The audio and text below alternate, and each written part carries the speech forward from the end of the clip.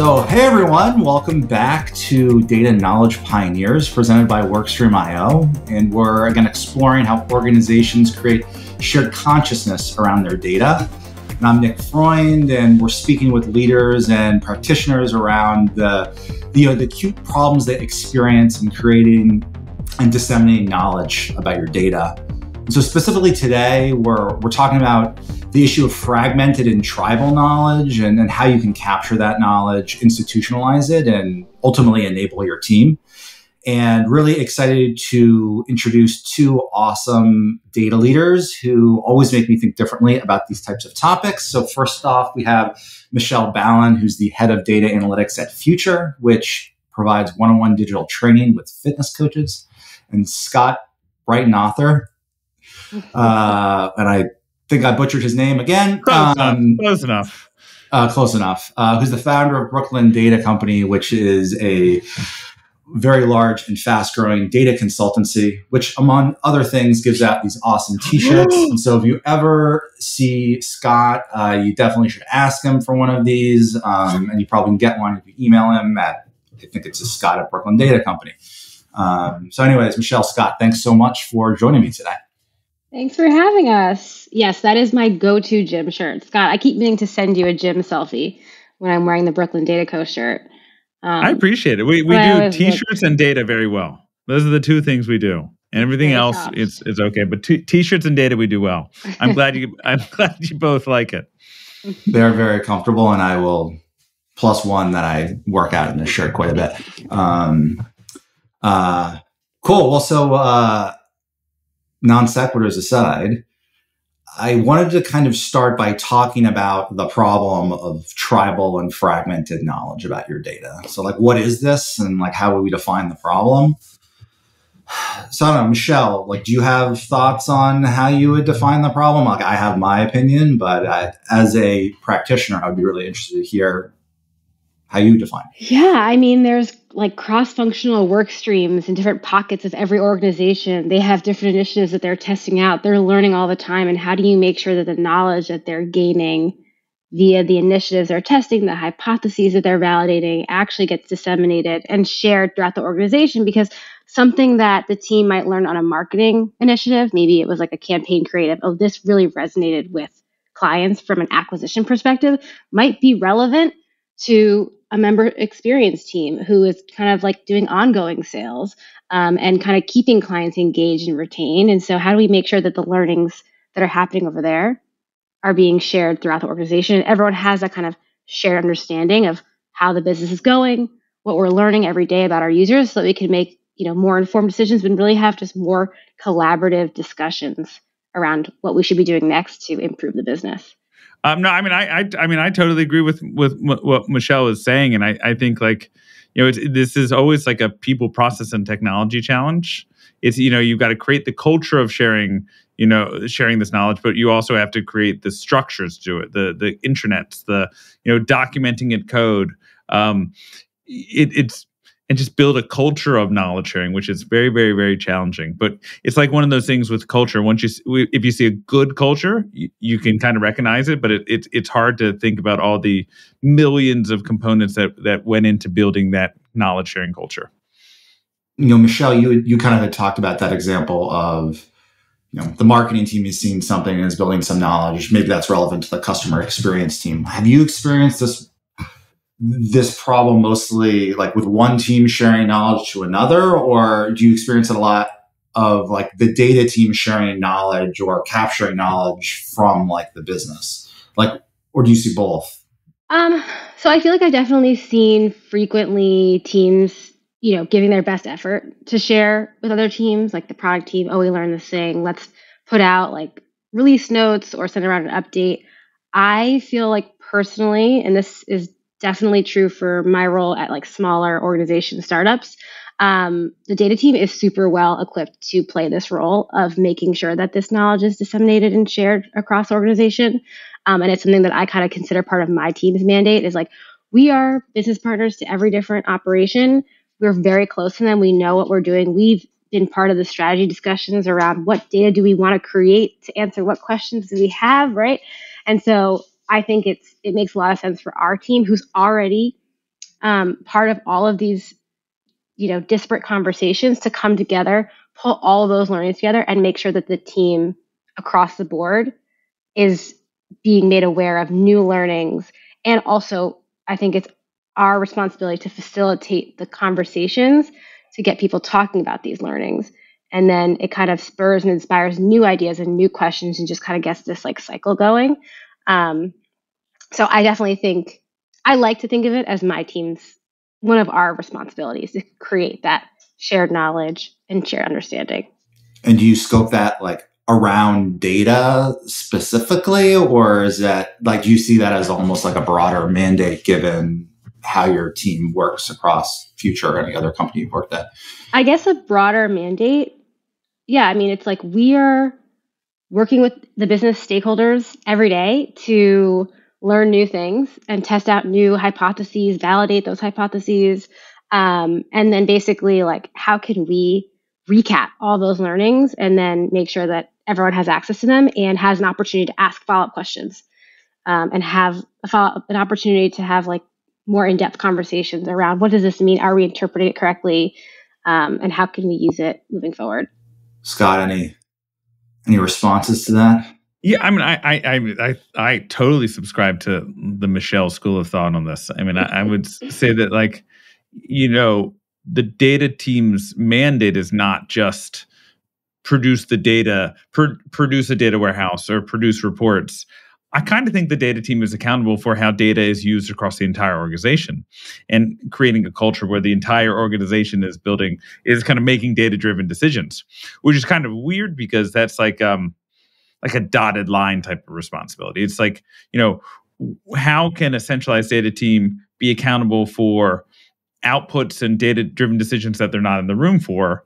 It's by kind of being that hub of knowledge and kind of disseminating the learnings, being good listeners. CX team, I hear your thing about this decision. You might, this kind of other thing that the marketing team did the other week might be really relevant.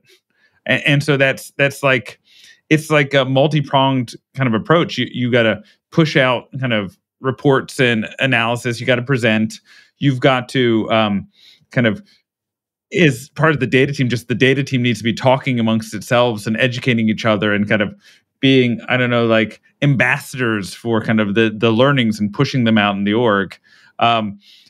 It's they've got to be like ambassadors for this culture of data and data-driven decisions, which is, again, like it says, it's hard to do, and you got to build trust, got to build relationships with your stakeholders. But if you do it right, the data team essentially becomes this like artery of kind of insight and knowledge that's kind of going out to all aspects of the organization. Absolutely. There's so much more to it than just documenting and pushing out the knowledge, like pushing out the write-ups or the recaps. It's involving the stakeholders early on in the process, right? Getting them kind of part of the question generation of like, what questions do we have? Getting them excited about and bought into how we're going to capture the answer to this question or how we're going to validate this hypothesis, and like really getting them involved and making them feel part of the process so that it feels that much more relevant to them. The way that we push it out, making it like, high quality design and something that people actually want to consume. And then also, to Scott's point about being like empathetic, really listening and creating a safe environment for people to have conversations and discussions around the data. Like that's all part of it. It's not just simply writing up the learnings and sharing them. It's creating the whole culture, really. The way I think about the role of the data and analytics team, it's like you become like the nerve center of like the organization, right? Or of decision making. But I think just of the organization in general, because of everything that both of you have been talking about. And with great trust comes great responsibility, or great power comes great responsibility, whatever they say in Spider-Man. But Scott, I'll set you up with this one. What do you think is like the most important like context that consumers of your data need to do their job or to kind of make better decisions, right? Like, is there anything that you think is particularly important? I mean, I think just knowing about the universe of data that's available. And so I've been like super into enablement lately. And I mean, I probably should have always been into it, but we used to kind of so Brooklyn Data, we implement, data strategies and data infrastructure for clients. And we do, we train the users, both the data team users to kind of continue to build and maintain the infrastructure, but the end stakeholders. But now we're doubling down on the kind of the stakeholder enablement. We'll probably do like 5, 6, 7, 8 2-hour long kind of training sessions with the stakeholders to make sure they really feel comfortable using the tools and understanding what data is available and how to self-serve. I think that's so important. Also kind of building that, understanding of, here's the category of decisions that you stakeholders should be able to take on your own. Here's the category that you might want to ask the advice of the data team, as it might be kind of uncharted territory. And then here's the category of decisions that probably should be more data team driven analysis, and just building those kind of the knowledge and the relationships, so the stakeholders know when to raise their hand and ask for help, and kind of to kind of phone a friend. One other plug I would say is that I really recommend Michelle's blog post on adding annotations to analysis. I regularly send a link to that blog post out to people. It's really cool. More organizations should do this, which is essentially annotating key dates and kind of milestones so that your data has context, because without context, data is very hard to interpret and easy to misinterpret. Mm-hmm. And then the kind of challenge is, like, unless you document it, context walks out the door every single day. And that's when people leave. And when people leave the organization completely, you can lose context and never get it back. And so I think, like, annotations, I think, like, highly recommend Michelle's blog post. I mean, there's not much to the blog post. It's just keep a list of dates and what happened on that day, and make sure that that's like a little. But I mean, sometimes it's the simple things that matter. Totally, and I think that's also part of the creating knowledge, right? So something that I'm big on, and I think is very common now among data leaders, is like, how do I become a more proactive versus a reactive team? And so something that I did, like, early on in my career, I would get the request, why is conversion rate down? Why are repeat buyers, whatever? Yeah, maybe. And I just... For everyone who's watching, Scott and Michelle used to work together way back. It was a Casper. Mm-hmm. You two worked together? Okay. And we're forever friends now. Forever friends. And yeah, I mean, getting that question and having to dig into the data, and you never found the answer. It was always like, oh, we think it's a seasonal blip, or, something that's a known issue. There's a known bug on the engineering team. And so keeping a record of those logs now, it just helps if we do ever see a shift in a metric. And this is something that I kind of train the whole organization on, especially my team, is when a metric shifts, we should know already why that was. Even if, ideally we would want to be running an experiment, so we could say, we launched this feature to 50% of people, and we know that it was hurting conversion rates. So that's why we know conversion rate went down. But if we're not able to do that, at least having that record of, oh, we sent a huge email blast that day, so there was significantly more traffic that was low quality, not high intent purchasers. And so it's all expected. And then that way we can avoid that reactive work, but it's also creating that knowledge of, when I see this metric, I can quickly reference that changelog and say, oh, this makes sense. And now we don't have to spend time doing the reverse engineering. It's so easy to do it incrementally, like every day too, like versus like, just do it as it happens. Yeah, exactly. And it's across, the whole organization contributes to it. And it's something that I've done at like my last 5 jobs. So. Yeah, and I think regardless of the exact methodology, and I will plus one that Michelle's blog post is great. Michelle, I think that your point about incrementally doing this, right?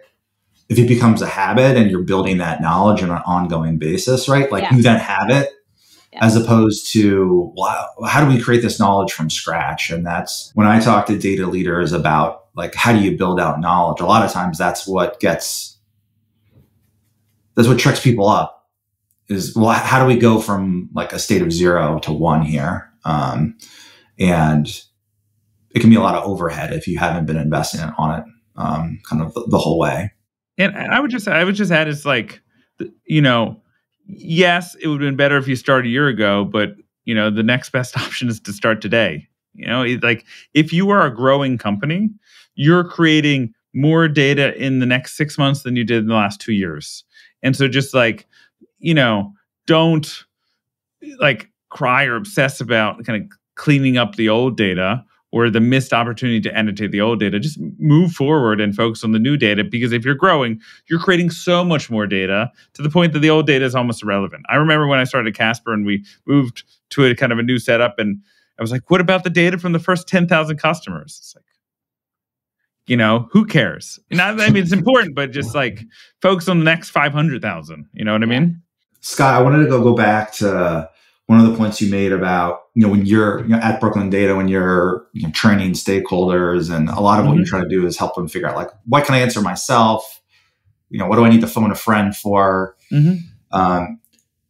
Is that like more idiosyncratic business to business, or is there like a broader framework that you have there that you kind of like rip and replace and use, like, regardless of who you're training? Yeah, I mean, I think it's kind of two indices that kind of make, decide which category it is. It's like the kind of your familiarity with the data set. So if a business stakeholder is working with the data set they're extremely familiar with, they know the idiosyncrasies of, they should be able to kind of analyze that without phoning a friend. As soon as they start to getting into new data sets that, as much as we try the data world to make sure every single data set is documented and joins together perfectly, it's just unrealistic. And so, as a business stakeholder starts to kind of join unfamiliar data sets or new data sets, or join multiple data sets, that's when it's probably worth raising a hand. And the other thing is kind of the other index is the importance of decision. If we're deciding on kind of something small versus a board presentation. So I think it's just like, it's the kind of it's like a matrix of kind of familiarity or newness of the data set and kind of importance of the decision. That's when you kind of decide when to raise your hand. If nothing else, we know you run a consulting company because you just introduced a 2x2 matrix into the discussion. If you can't solve a problem with a 2x2 matrix, it isn't worth solving. So on one axis of the 2x2 here, you're saying like technical complexity, and then one is like business import or impact. It's familiarity. So, if I'm a business stakeholder in marketing and I'm analyzing the marketing data source I always look at, that's kind of, I'm very familiar. If I'm analyzing shipping data, I'm unfamiliar. And so as you kind of get to like data you're less and less familiar with, that's when you should start raising your hand. And then it's like business impact or kind of, or importance, which is not always the same thing. Like, again, a chart in a board presentation might have low business impact, but it might have high business importance. And so it's kind of like important as things become either more important or the data set is less familiar to you, or you're less familiar with the data set. That's when you should kind of raise your hand. I don't know, Michelle, what do you think? And, answer only in 2x2 matrix. Answers are the only accepted form. I mean, granted, I've only been at my current organization for 7 or 8 months now, so things might change. But the way that I've been approaching it, my team's been approaching it, is we're building out these self-service tools in this foundation, of course, so that people can be self-served to an extent. I would say like opportunity sizing. Oh, we want to send this email to all people who have been deactivated for X months. Like, I can quickly pull that list without being someone on the data team. In terms of like doing deep analysis and trying to uncover new trends, I think the self-service tools make it possible for my team to move a lot faster. And I almost encourage more of that business partnership where in the meeting together, the marketing analyst and the marketer will like have a discussion, figure out what questions do we have, and kind of on the fly, use the self-service tools together with the data person kind of driving and sharing their screen, almost like Figma, but like data. And answering those questions on the fly together. And that's why the self-service tools are so great, that we built out that foundation, and really encouraging them to lean more on the data, because it's just unrealistic for the marketing team to become experts in this data when they have all their tools that they need to become experts in and need to kind of own. So I really encourage more of the business partnership, the exploration and the kind of question generation and the hypothesis generation happens together with the data person driving the data side. And we don't do as much training on the self-service tools. Again, quick opportunity sizing, how many people, I need to pull a list of all these users who I need to contact, or, roughly how many people have used this feature, just to get like a quick gut check. But in terms of doing analysis to uncover opportunities, and then especially for analyzing the incrementality of different efforts, like that would be owned by the data person, and still using those same tools, self-service tools. And by, building that, it's almost like we're enabling ourselves to move a lot faster, and be more effective. So, but I don't know, maybe over time I'll realize that this doesn't work and we'll need to do more training and lean more on the operators. When it gets bigger, I think as I've started to work with larger organizations, it's become more apparent that the data team can't be everywhere all the time. Right. And I totally agree. I think when you're kind of early and mid stage, like size, having the data team as deeply plugged in makes sense. But then as you start to get a big company, you actually have this you have the data team, you have the business stakeholders, and then you start to have a business analyst, which is this whole new role that is, not in this world or that world. You know what I mean? And we do have, there are certain evangelists on each team who are they're taking it upon themselves to learn the tools much deeper, so that they can kind of play that role as well. But yeah, there was something else that you said. Now I'm losing my train of thought. I'll come back to it. We can come back to it if you think of it. We'll add it in post. Yeah, exactly. We can always just say that. We'll add it in post, and it just makes us sound cool. Scott, you were kind of talking about your perspective that the dynamics maybe change a little bit as companies get bigger, right? And I totally agree with that. Given your work, is there a threshold there where you think what Michelle has been talking about truly breaks down? Is it thousands of people? Is it less than that? Any perspective on enablement strategies and self-service strategies given company size? Yeah, I think it isn't a threshold company-wide. You might find that it'll happen at team-by-team basis as each team gets larger and larger, and has the kind of the resources to dedicate to have their own dedicated analytical resources, and you kind of start to get and also the data team starts to specialize. They start to become the data platform team. Instead of this kind of data and analytics team, you've got this data platform team that their whole job is kind of landing data, in the data warehouse, cleaning it up in the data model. You might even find at a certain size, you don't even have a data platform team. You have the data integrations team, and then the data modeling team. And just, at just certain sizes, companies get larger and larger, people inevitably specialize. And there's just more and more hops between the person that's kind of modeling the data and setting things up and kind of might have one aspect of context, and the business stakeholder that's kind of further and further removed. And that's why just training, enablement, data catalogs, discovery tools, sharing reports and insights in monthly or weekly newsletters to the company. It's funny, when I was at my background in smaller companies, I would sit there and was this seems like the silliest thing in the world to send out a newsletter of insights. I look around to left, my right, everybody that needs to know knows. But it's it's the real deal. Now that I work with much larger companies, sometimes you sit there and you're just if they only knew what they knew.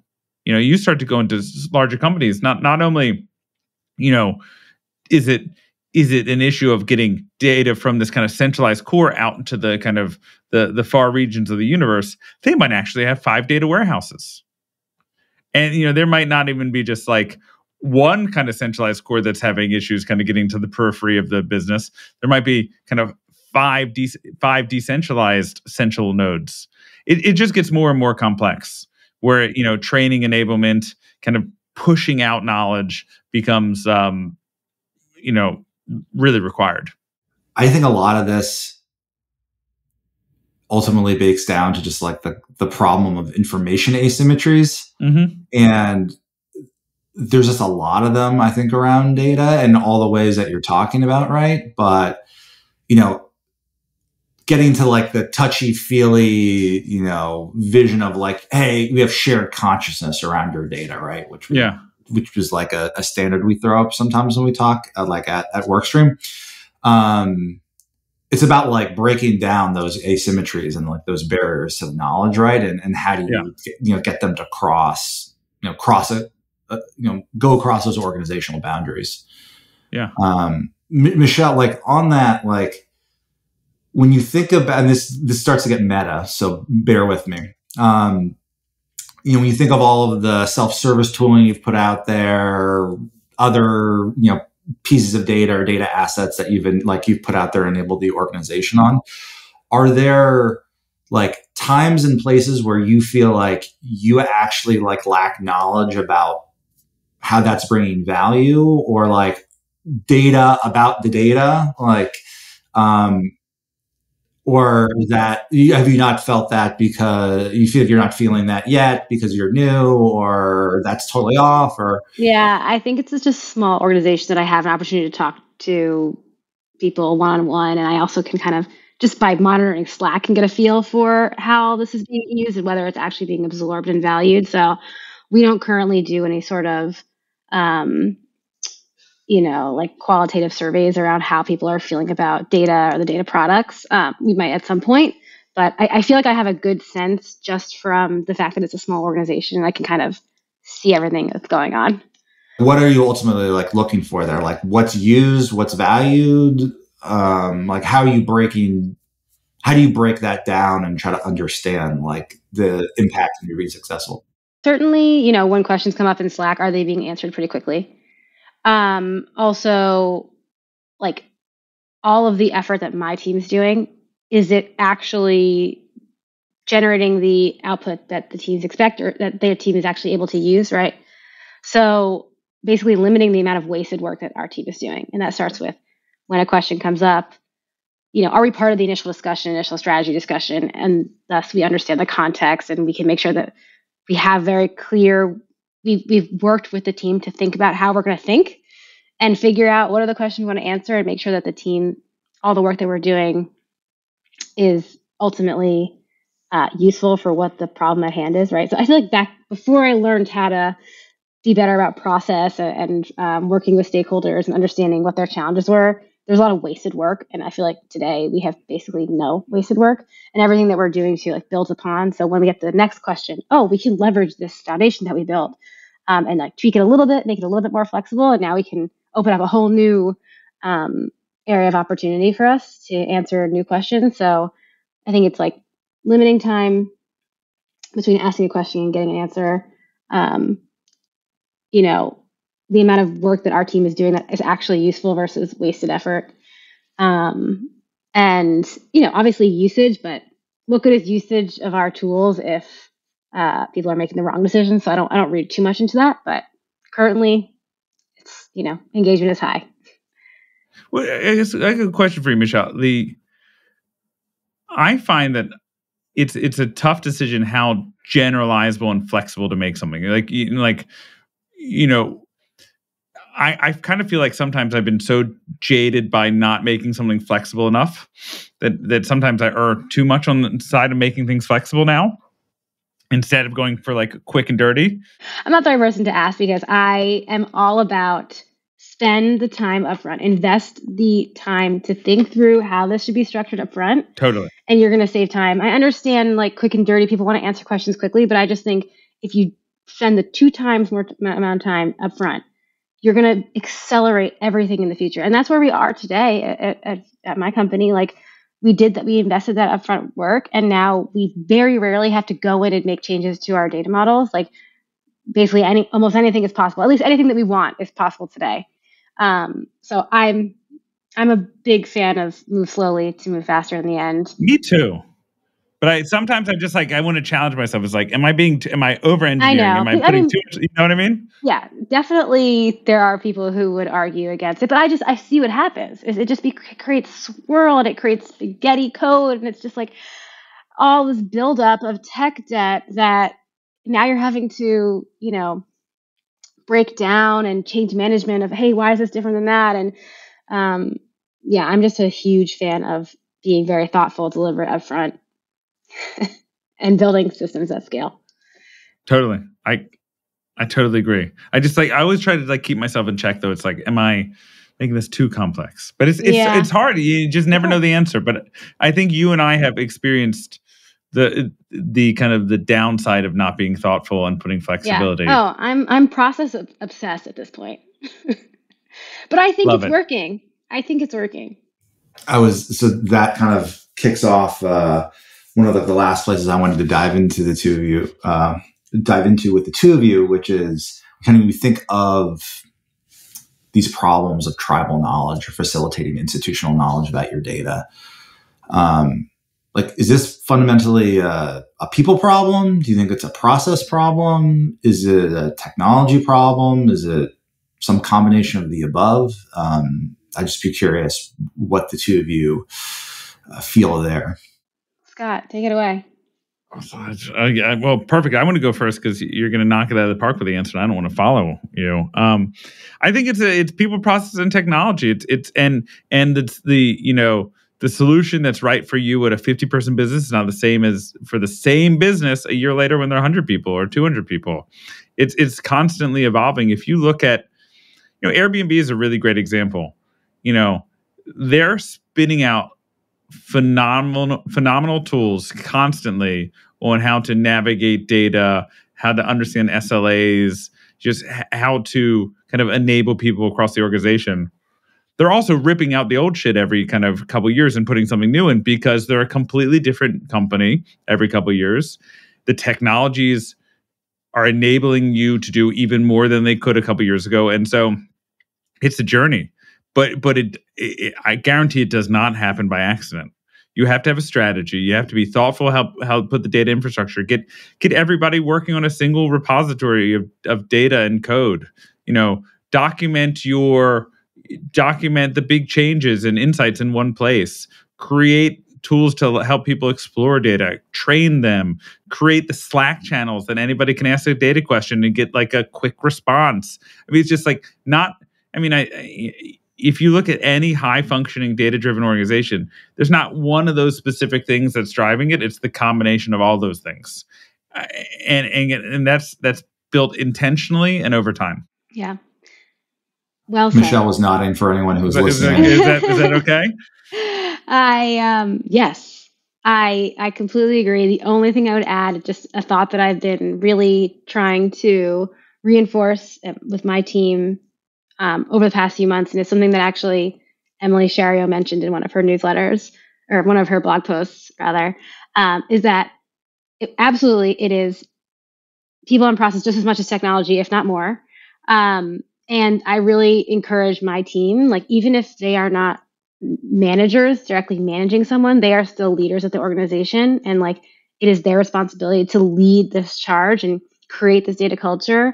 And really evangelize how are we going to share this knowledge? How are we going to use it? And how are we going to be better and maximize the value of our data over time? So cool. Before we wrap up, is there anything else around fragmented knowledge, tribal data knowledge, anything in this area that you want to talk about, or it's tickling your brain and you have to share it with everyone? I guess the only thing I've been thinking about, I'm sorry, Scott, if I cut you off. No, go for it. This concept of monthly business reviews.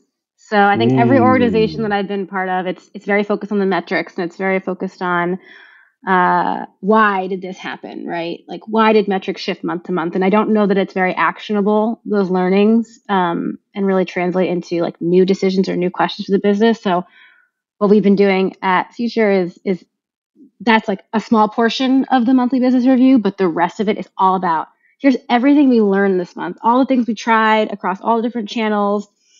And it's focusing more on what we learned last month versus what performance was like last month. And I don't know, I'm just curious. I don't know if this is an opportunity to put out a survey or maybe just a Slack post, asking people, what is the balance of their monthly business reviews related to just kind of reporting on KPIs versus recapping everything that we learned that month. Definitely interesting. I think something to that is, if you're focusing on learnings, what have we learned? arguably that will push you forward much faster, right? Than just talking about the metrics, because the learnings tell you what to do next. The metrics kind of just tell you what happened, and maybe you kind of have to get a level past that. It's fun. I mean, I think the only thing I would add is like completely different direction is like sometimes I forget that, stakeholders need, enablement and training on how to make charts, how to interpret charts, how to interpret data. And, so often we're quick just going straight to how to drag and drop in Looker when we're kind of skimming this. Is like probably the most important thing is like how to make a compelling chart, how to do an analysis. It's very funny. Michelle and I were at the Marketing Analytics Data Science Conference last month, and the very last talk was by a guy named Bill Shander, and he did like an hour and a half session on data visualization. It's like I've been making charts forever. I thought it was spectacular. Like I literally thought that doing, and it's as little as a really good structured hour and a half training or something like that on just how to interpret a chart. I actually think that would be beneficial for the vast majority of organizations. Like too often we focus straight on the data. Let's focus on, actually how to interpret data and how to build charts.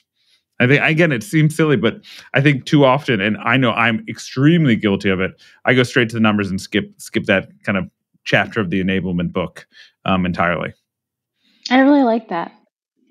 Yeah, I was going to plus one that one for sure. I mean, I find this, as a early stage founder, I spend like relatively little time like building charts, and hopefully no one can hear my child screaming in the background.